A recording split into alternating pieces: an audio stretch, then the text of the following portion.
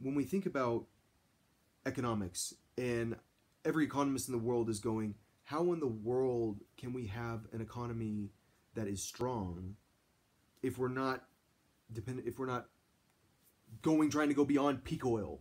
If you're trying to cut peak oil in half, how are we going to have an economy that's strong? You're trying to reduce coal consumption. You're trying to like in the past, economic growth has been very closely related to consumption. So how can we do that? And what I'm saying is, there's a reason that I want to bring in this guy Perry Merling, and I want him to go tell me who all his smartest students he ever taught at Bernard College, and who are his smartest students he taught at Columbia, and who are the smartest people he knows in the world of economics. And they're going to be my most important advisors, because I do recognize the difficulty that we're going to have shifting our perspective on economics from a consumption economy to a service-based economy. Why service? Because the person cleaning my house isn't burning fuel while they're cleaning my house. Because the person that I don't know. There are a lot of different types of services, but services don't tend to have to do with consumption. But can we only? But like, I think this economy is difficult for Americans to digest, because it tends to be more socialist.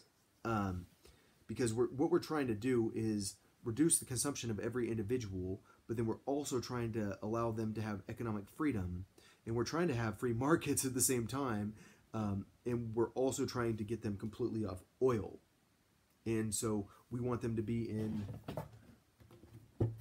a micro city where we are desalinating water, but then we're also generating electricity, but then we're also getting electricity from the Hoover Dam, and we're trying to do transportation that's based on that steam that we're generating, and we're going to go get the steam turbine, which was invented by whoever invented it. I'm not even going to go look it up, but someone invented it.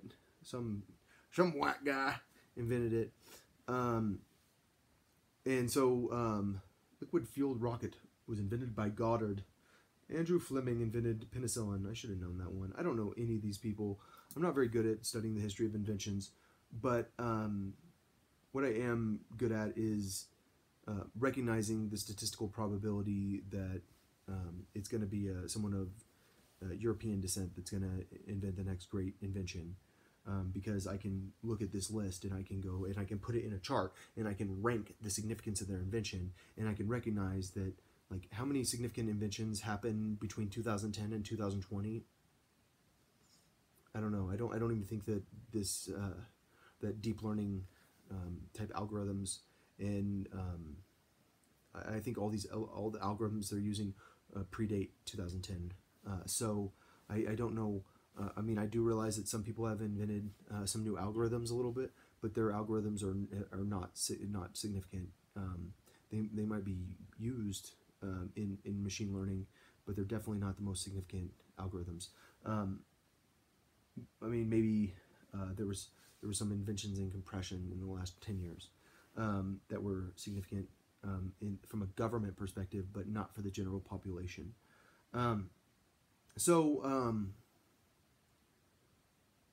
I think that a lot of people think I'm racist because I can, in statistics, the rule number one about statistics is leave your biases at the door. And what are your biases? Your bias is this notion that white people didn't invent everything. That like everyone has an equal opportunity to invent something significant, regardless of race. But what do the statistics say? That like the statistics say that like the probability that someone other than a white person or a Japanese person is going to invent something is relatively low. But that doesn't mean that there haven't been significant or somewhat like it doesn't mean that there aren't going to be there are some incredibly smart Indians and incredibly smart Asians that are inventing stuff, specifically in the field of algorithms. They're actually surprisingly better at math than like Khan Academy. That guy Khan is pretty impressive. Gosh, I shouldn't have gone on that. All I'm saying is that we need to invent a new economy, and that's why I want Perry Merling, and that's why I want Perry Merling to find some of the smartest people in the world to help me, and I want people to get over the fact that I have this preconceived notion that because it's based on math. Like my racism is based on math, but that doesn't mean, like I said, that a black person can't be a way better lawyer than a white person. It's just the probability of them developing the integrated circuit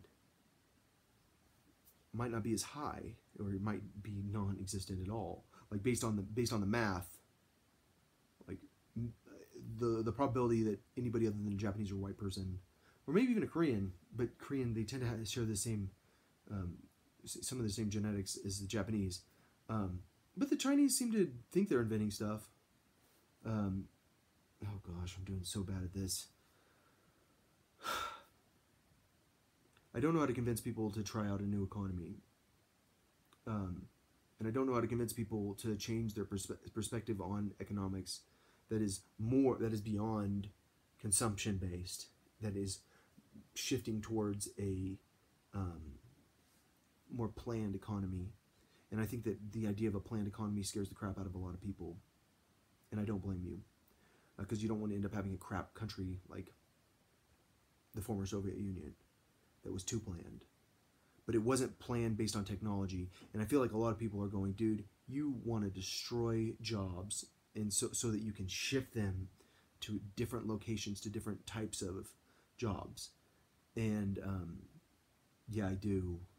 But I feel like we have to, or else we're not going to survive. And that's the real issue. Is I don't like everyone. I heard Dr. Martin Luther King's daughter talk about how God is love, God doesn't hate, and blah blah blah blah blah. And I mean, like it's hard to explain how, if you like this notion that God changed from the Old Testament to the New Testament, when it's pretty clear that God does hate people. He even hates specific groups of people in the Old Testament, but in the New Testament he doesn't hate, but then there are a lot of things that once people believe them, they're going to believe them. But obviously I don't believe in God, but I do believe in us, and I'm the type of person that doesn't hate you. Even when you do things like, even if you commit treason, I'm not going to hate you. I'm gonna actually have empathy for you. But that doesn't mean that. But am I God? I think the people behind the curtain, the Wizard of Oz, I think those people are a lot closer to God than I am. I'm more the messenger. So don't shoot the messenger.